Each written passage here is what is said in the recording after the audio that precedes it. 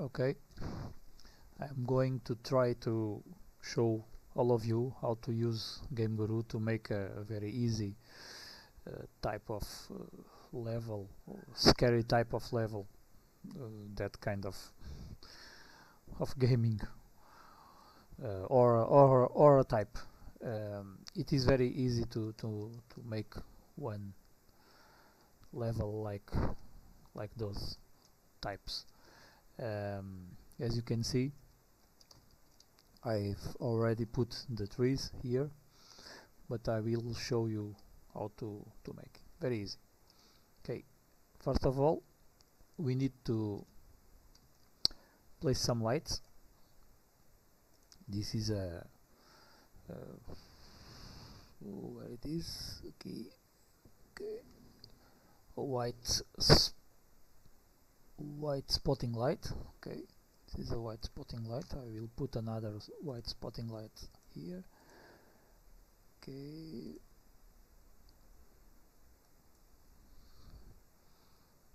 maybe 1000. Rotate a little bit. Okay, and point here. Okay, I've already put some again here, a shotgun, and then some shells. Trees, you can put trees, all the trees you want. I put only these ones because it is a easy level. Okay, only this type of scary trees. Okay, we put some zombies. I put one zombie here and another here. Okay, this is a fast zombie. Sorry.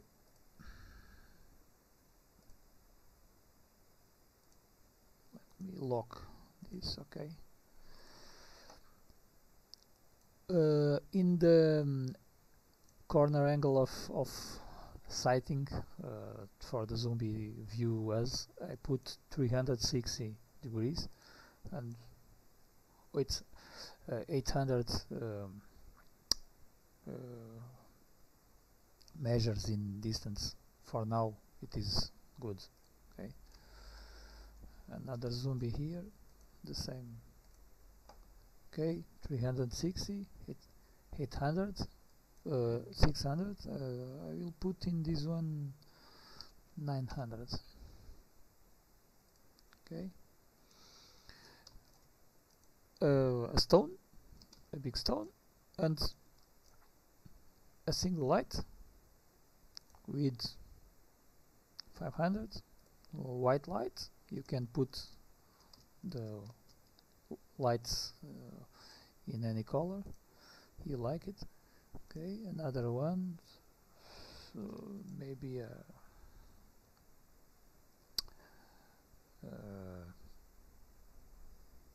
maybe this one Turkish magenta light. Okay, to show.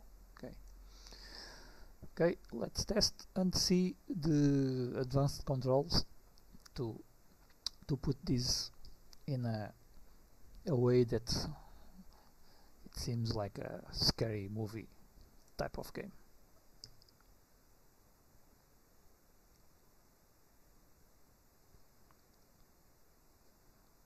Okay, let's test. We have a light here and again. Okay, we can turn the flashlight on, but let's go to the zombie. Okay, lights off, lights on. Okay, let's kill the zombie. Okay. Oh,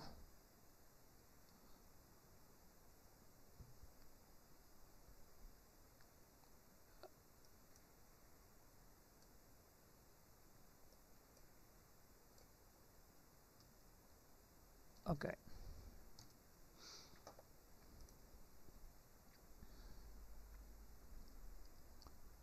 Now forget the zombies.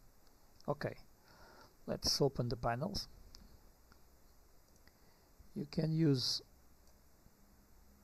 medium quality or high quality, depends of your machine and the type of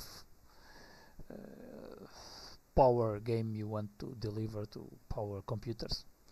Let's use medium for now. Medium. Okay, I put the camera field of view to the maximum. I always put the field of view of the gun near the maximum, because it is very easy to aim and shoot, because the gun is almost in front of us. If you shoot without aiming, as you can see,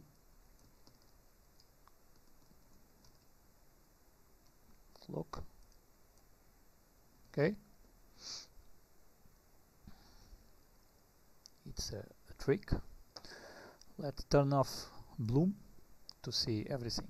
Okay, first of all, you need to put some grass.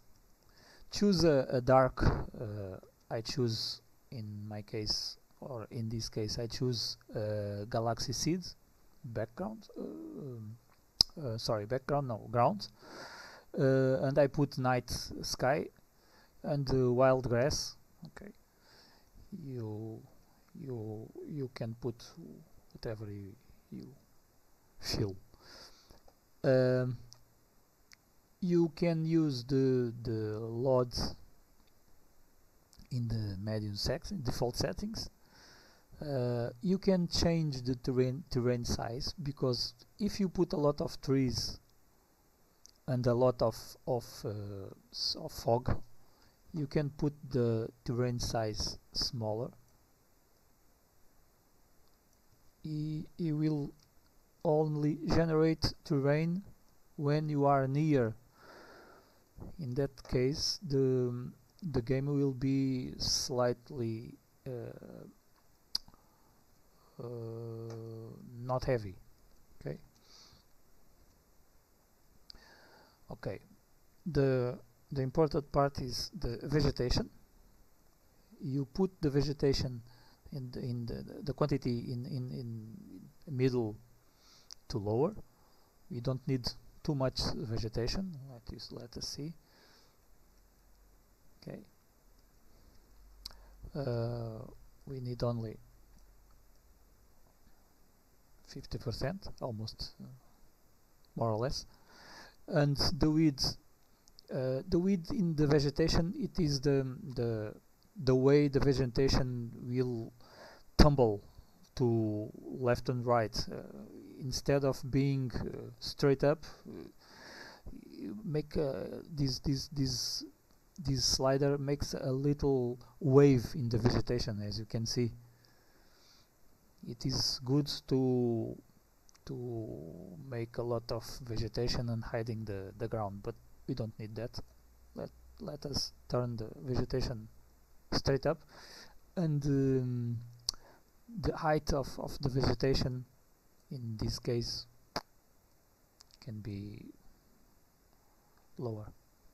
Okay, we don't need a lot of vegetation here. Okay, as you can see, we have to darken the foreground. For that we use the fog. Okay, let us put the fog. Let me close all of this, because we don't need this anymore. In this part, leave as it is. Okay.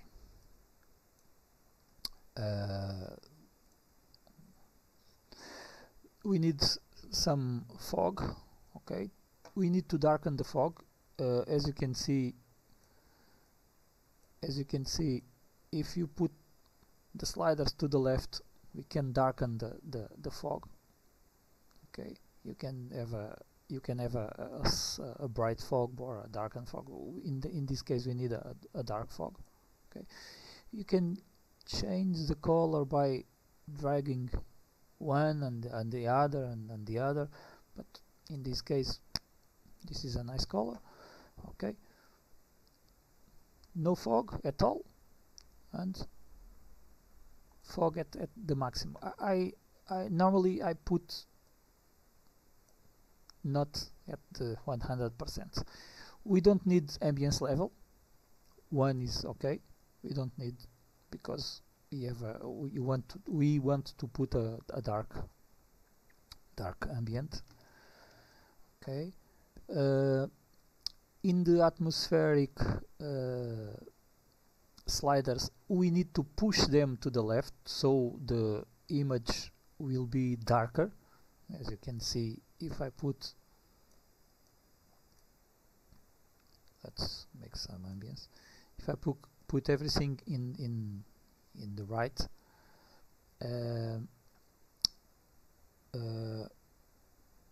it only sorry, if I put everything in the right, we don't change the color, because we need to change the color of the ambience, of the terrain, of the things.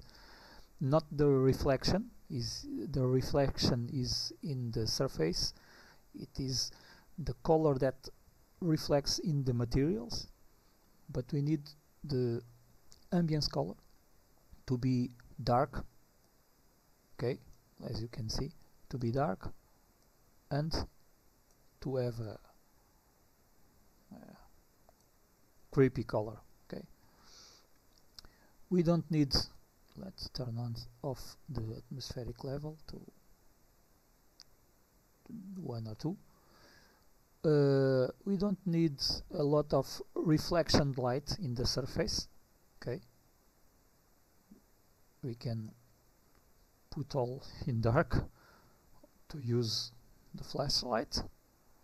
It is too much creepy, but we can put a slightly light here.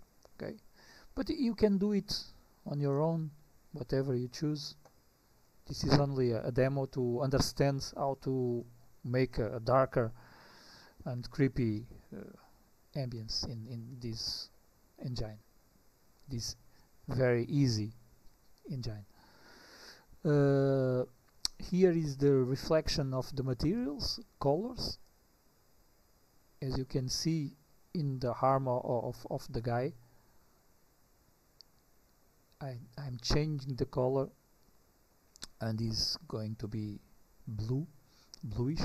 Okay, a little bit to the left to darken the skin, darken the gun, darken everything. We don't need surface sun factor here, because we have very poor light. Global specular, it is the reflection of the ground, the sun in the ground, the sun in the gun. We have almost no light, because so we don't need to change this. But if you have very nice light, you can change. Let's see. Okay, we have some reflection some reflection in the gun. Okay, and now, as you can see, the reflections in the global specular are changing. Okay, but as we darken the ambience, we don't need that. Okay, see the ambience. And in this game, the slides are a little bit mixed. When we the ambience and the reflection level surface, it's almost not almost the same, but sometimes it's very easy to understand what is one and what is the other. Okay, brightness. We need to darken the brightness. Okay, to the left side. and contrast. This is very difficult to adjust, but with some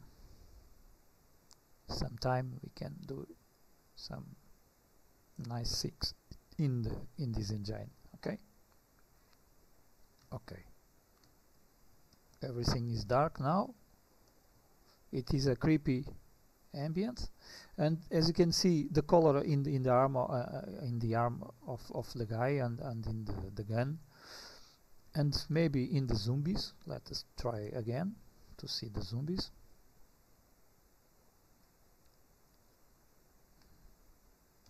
Let me, with the tab, we can open this with the tab, and I think it's F11.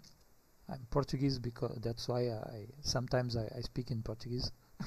I forgot English.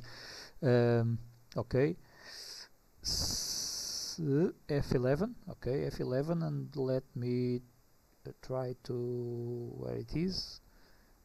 Entity, no, IE 7. F11 and then 7 to, okay, yes, 7, yes, to turn off IE, I think. Let me see if I turned off the IE. Yes, they are very stupid now, and I turn off the IE and the AI, sorry, and everything else. Okay, let me try again.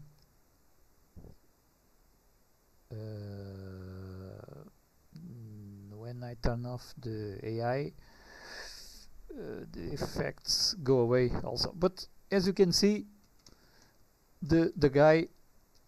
No, let me do it another way. We can put the here it is. As you can see, this is only, you see the stage. This is only a small space. I'm using a small space with a lot of trees, so only to show you how to make this. Okay,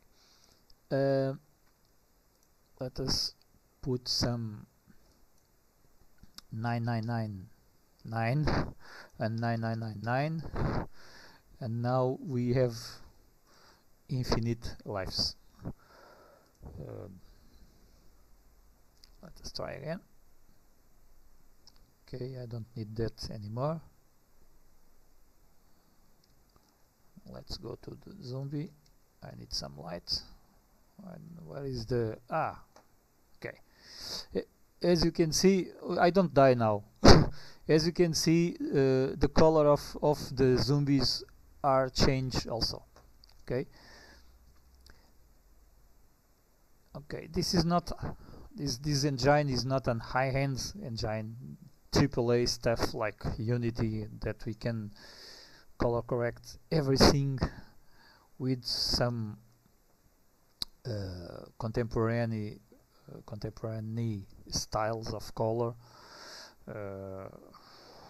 We use that a lot in Photoshop and After Effects, and now the games can do that also. We use color tables to do that, but this is not an advanced engine. But we can adjust settings here. As you can see, I'm going to change the color key of the reflection, to change the color of the ambience.